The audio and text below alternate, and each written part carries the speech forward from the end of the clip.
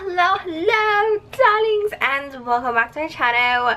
So today I'll be doing a review on this Hourglass Opaque Rouge liquid lipstick in the color Empress. And let's go ahead and talk about the package first.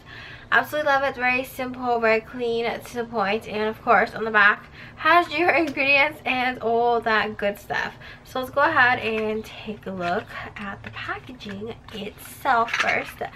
So when I first saw this, I was like, wait a moment, is this like the actual full-size product right here? Because it kind of looks like a sample size because it's so small, especially for like a liquid lipstick. But anyways, let's go ahead and talk about the doe foot applicator here first.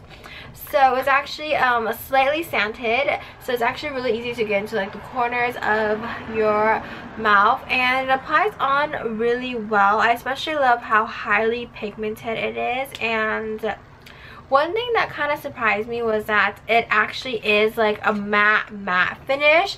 I know on the box it does say matte finish, but I didn't really think it would actually like be like a matte finish, because I know like some brands, they on the box or like on the packaging it says it's a matte finish. It looks matte, but it's not like a real actual matte finish. You guys know what I mean?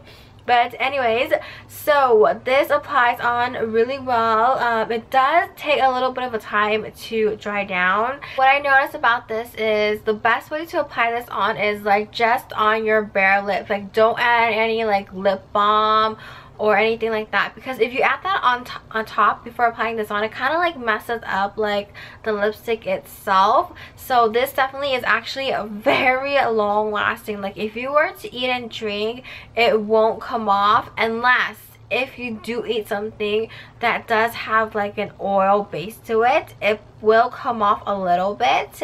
I would say you don't really have to touch up a lot throughout the day, since this does last quite long, as I just mentioned. And let's go ahead and try this on. So what do you guys think of this color? I have to say, like on camera it kind of looks like a red lip, but looking at like the mirror right here, it kind of looks more like, I want to say like an orchid, pinkish, purplish, reddish color mixed in together all in one. That's probably not like the best description, but that's what it looked like to me. I don't know, this color just makes me feel very bold. It makes me feel like I can do like a lot of things. Like I can actually like take on the world with this bold lip right here. I actually do quite like this color, but I definitely do not see myself wearing this color quite often. I would say probably for like events or for like a day where I'm just like, yeah, this is my day to wear this lip color.